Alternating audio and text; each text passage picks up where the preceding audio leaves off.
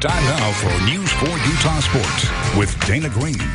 What a way to kick off the high school football season. Bingham and Orem, both teams won state championships last year, going to combine 26-1. The Miners, the 6A champs, taking on the Tigers, the 4A champs. Tonight they went at it in Orem. Bingham coming in with a 27-game winning streak, and they strike first. Peyton Jones to Braden Whistler. Goes in for the touchdown, but Whistler would have to leave the game later with a knee injury. Back comes Orem. Cooper Laga to USC-bound Puka Nakua. Oh, how good is this guy? Great catch. Gets a foot down. Touchdown. Orem takes the lead. Back and forth we go. Jones to the corner for Avi Parikh. 12-yard touchdown. Bingham back on top. And then it's Jones with his third touchdown pass of the game. This one to Jake Cragen.